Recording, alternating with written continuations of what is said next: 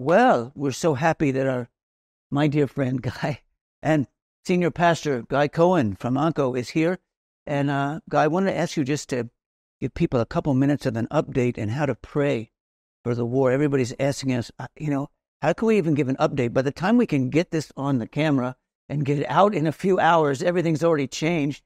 In these last few hours, we had that Hezbollah in the north, they put out this film bragging that they have all these missiles aiming toward us. And then last night we blew up the tunnel that they had the missiles in. And then we just got back 6 dead bodies of hostages that they had captured, that Hamas had captured. And there was an incredible case of a man coming in to blow up in the soccer game at Bloomfield Stadium in Tel Aviv. And he was walking, and the bomb went off while he was carrying it and no one got hurt other than him. I mean, that was because of my wife's prayers. I was saying she killed him, but there is, you can't even, and this is going on, and they're saying they got a deal, they don't have a deal, we've agreed, they haven't agreed, the Democrats, Republicans. Wow.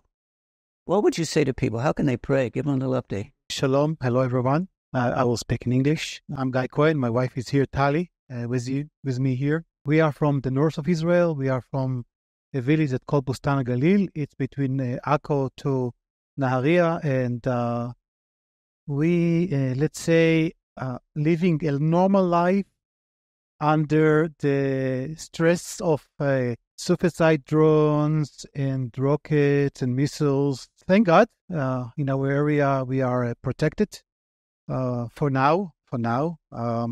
But we also know some people that are evacuated from the northern border, the distance of 4.2 kilometers from the border. All the people who are living in the communities along the border are evacuated, even cities. However, we see that the range of the rockets of Hezbollah is getting longer, and their intention is to aim against cities like Naharia, Akko, and communities around. Just this morning, we received an announcement that in another 3 kibbutzim near where we are living, been asked to not move from one place to other, and don't be in a group of people, and be ready. Hezbollah is not just threatened by air; is also there is a mushav, a settlement or yeshuv called Ben Ami, and they've heard last week. They've heard in their homes in the middle of the night, moving, shaking, like someone is dwelling below their home. And as Asher said, today something happened, and Israel attack. We are always attacking the threats that come from Hezbollah, but we have many years since 2006 that Hezbollah built and aim and build a shooting range, that they can shoot from every place toward launches from houses and from the area around. They want to shoot against the northern area. It's all waiting for the moment that this negotiating with the Hamas in Qatar will be failed, and they are ready to revenge. And we know that also Iran is behind the screen. And so please pray for protection, safety. As much as I can say normal, when it is not normal, it's actually you are living normal under threats. So it's a war under normal life. And it's not easy to live under this umbrella of threats. We need your prayers of protection, and we need to remember that our fight is not against men and flesh. Personally, I have friends in Lebanon, and we know that Israel is going to attack also to the other side.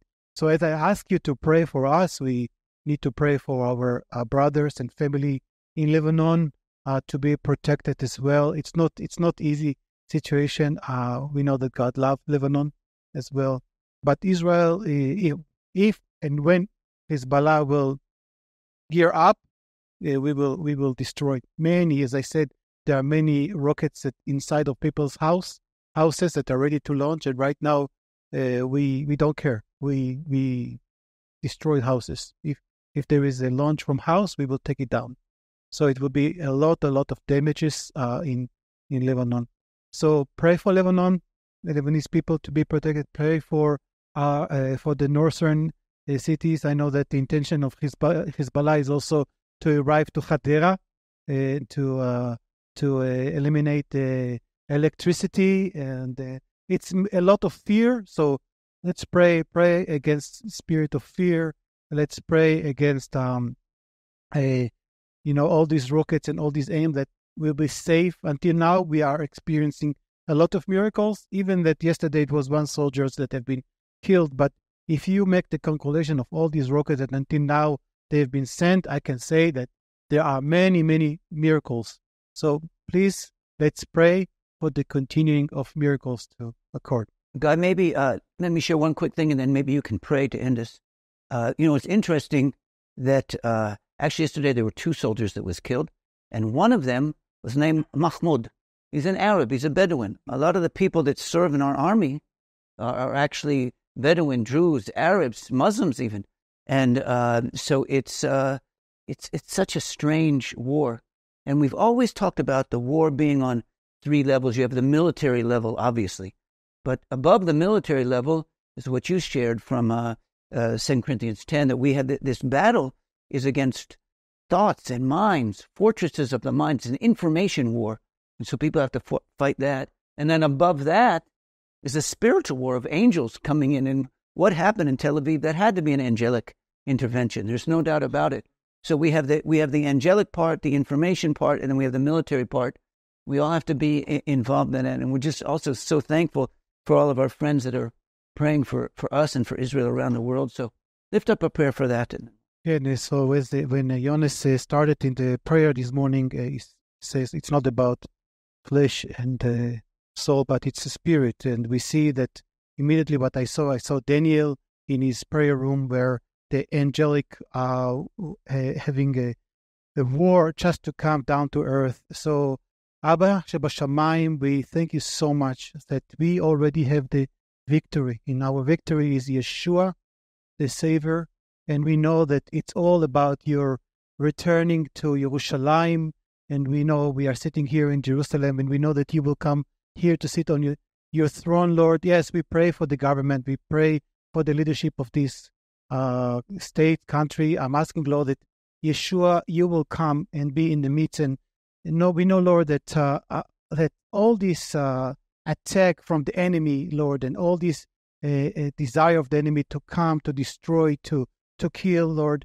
we know that your purpose is to come and to build and to bring salvation to your people, Arab, Jewish, and yes, as we have in the army from different backgrounds, we have a Bedouin, and we have Druze, and we have Jewish, and others, Cherkessians, and we ask, Lord, that with all of this, I ask for a revival. I'm asking, Lord, that the name of Yeshua HaMashiach will come up, Lord, and even for the Hezbollah people, Lord, I'm asking that you will bring to the soldiers understanding that they are trying to touch in the people of God, and they try to touch in the people that they are the eyes of God, and they will understand that you don't want to have deal not with the nation of Israel, not with the government of Israel, but with God of Israel. And Lord, that we ask you that you will be the one that appear, and you will show your light to the Hezbollah people and their family, and that they will understand that this is the place that promised by you to the nation of Israel, and it's all about the second coming of our Lord Yeshua HaMashiach. Amen. Amen. Amen.